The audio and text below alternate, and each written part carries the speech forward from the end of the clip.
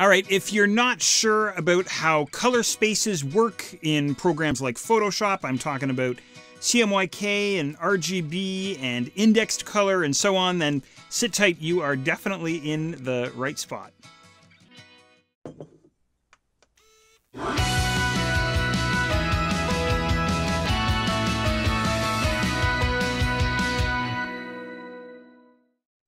How's it going? It's great to see you. Thanks for stopping by.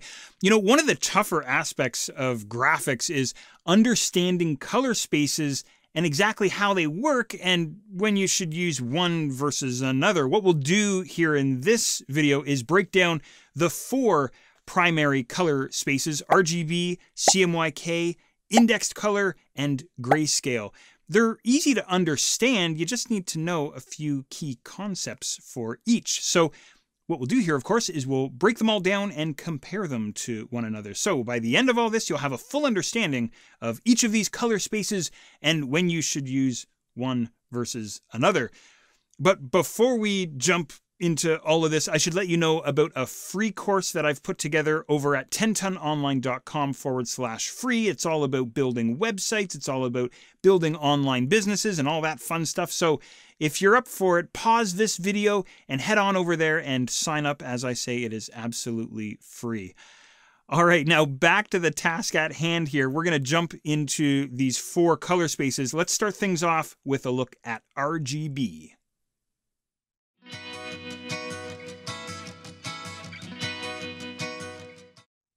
Have you heard of the RGB color space before? It stands for red, green, and blue. By the way, as we go along through all this, you might want to jot some notes, scribble some notes here, because I want to give you as much info about these 4 color spaces as I can. So RGB stands for red, green, and blue. This is called an additive color space.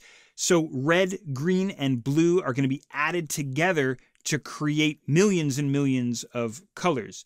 Give this a try. If you have Photoshop installed, if you have it handy, go ahead and launch it and then open up his color panel from the window menu. And then from the color panel menu, choose RGB sliders. And what you'll get inside the color panel is the 3 sliders, one for each, one for red, one for green, one for blue. And how this works here, and this is the best way to understand this color space, is visually by actually seeing it. How it works here is each slider is going to go from 0 to 255 for a total of 256 steps in each color, for each color slider. So if the sliders are all set to 0, what you're going to get is pure black. And here's exactly how this was described to me years and years ago when I was first learning Photoshop and first trying to wrap my head around color spaces. Imagine 3 spotlights, one for each of these colors. A red spotlight, a green spotlight, and a blue spotlight. If you turn all the spotlights off, what you're going to get is nothing. You're going to get pure darkness, pure black. But if we turn the red spotlight on and we crank his intensity all the way up to a maximum of 255, what we're going to get is, of course, pure red. If we then turn on the blue spotlight and crank his intensity all the way up to his maximum of 255, now we get a mixture of red and blue. We get magenta, right? And then if we crank up the green slider or the green spotlight all the way up, if we crank him up to his maximum intensity of 255, we're going to get pure white. That's how the RGB color space works. So RGB, I should mention here too, is used in web design, it's used in broadcasting, it's used in any kind of on-screen display or on-screen graphics. This is because computer monitors and displays, smartphone displays, tablet displays, and so on, all use RGB to display color. So that's RGB. It creates color using light. I hope that makes sense. I hope that's a little bit more clear for you anyway. All right, so that's RGB. Let's now take a look at his cousin, his partner in crime, CMYK.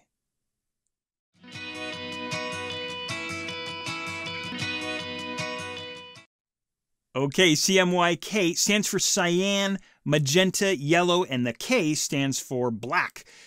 And how I think of the CMYK color space, I gave you the analogy or the metaphor of the 3 spotlights for RGB, right? With CMYK, I think of a, like a traditional painter mixing pigments on his palette. That's how I think of CMYK. So CMYK is a subtractive color space. If you're following along in Photoshop inside the color panel, switch the color panel to CMYK sliders if you would. And now what you'll get is 4 sliders, one for each cyan, magenta, yellow, and black. And how it works now in the CMYK color space is each of these sliders ranges from 0% to 100%. If we move the cyan slider all the way to the right to a maximum of 100%, we of course are going to get pure 100% cyan. If we drag the yellow slider all the way to the right to a maximum of 100%, we're going to get a mixture of 100% cyan and 100% yellow. And if you remember from kindergarten in grade 1, yellow and blue make green, right? This is why I immediately think of a traditional artist or mixing paint pigments together, right? That's again, the metaphor that works for me. Now, let's continue here. CMYK, I should say, the color space is used in traditional print design and traditional offset printing. CMYK is not used in web design. Now, what's interesting here is I come from a traditional art background and a traditional print design background, so my brain thinks in CMYK even when I'm building websites and setting up images to use online.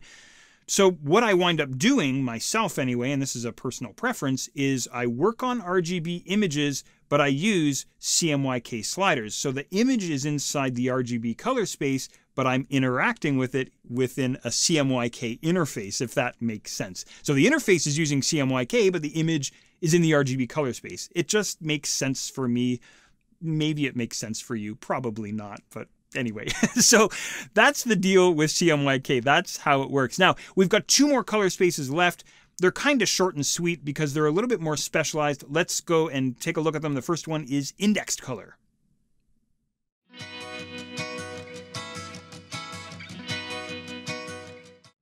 Okay, indexed color. Have you heard of the indexed color space before? Indexed color is a palette of 256 colors. So images that are in the indexed color space can only have a maximum of 256 colors. While that may seem like a lot, it is actually not that many at all.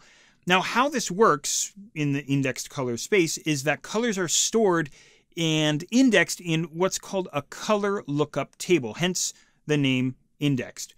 If you want to navigate over to Wikipedia, I'll leave this link for you, by the way, down in the show notes if you want to go and check this out. But I wanted to show you this page and specifically the table over on the right-hand side. That's a color lookup table. It's like a legend on a map, or, it almost looks like a paint by numbers kind of thing, doesn't it? But anyway, that's indexed color.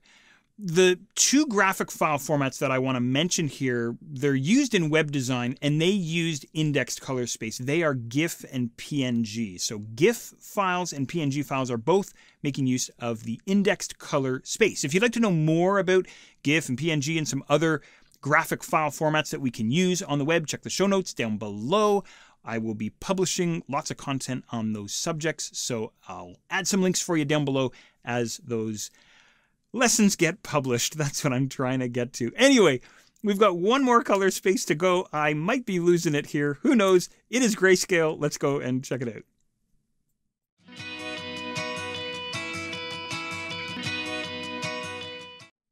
Okay, last but not least, we've got the grayscale color space. Grayscale is simply made up of shades of gray. So solid black and solid white and shades of gray. So in Photoshop, back in the color palette, you can set it to a grayscale slider. So now you just get a single slider that ranges from 0 or pure white all the way to 100% or pure black. So every pixel in a grayscale image has a brightness value ranging from pure white to pure black. That's how it works.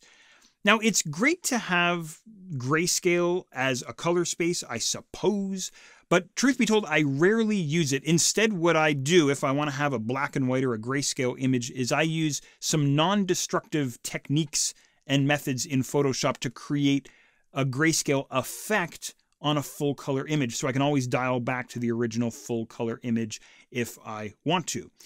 Anyway, so that is a conversation for another day, though. It gets a little bit more involved. That really wraps up our look at the 4 most common color spaces in graphics.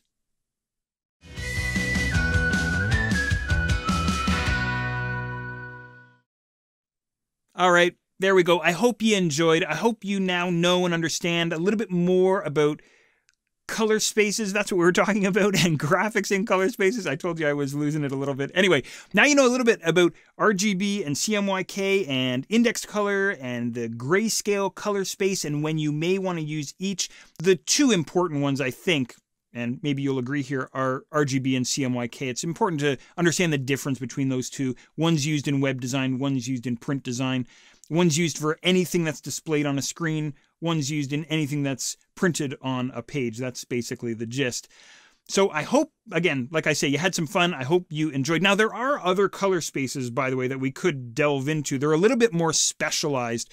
There's one called Lab. There's another called Duotone. There's a few others, but we've nailed the important ones anyway.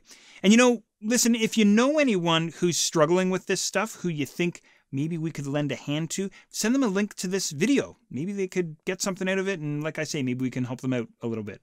All right, now listen, whatever project you're working on, whatever business idea you have, whatever you got cooking on your side, the rest of the world needs it. We want to see what you got. So let's go and build it together. All right, I will see you next time. Thanks for joining me. Bye-bye.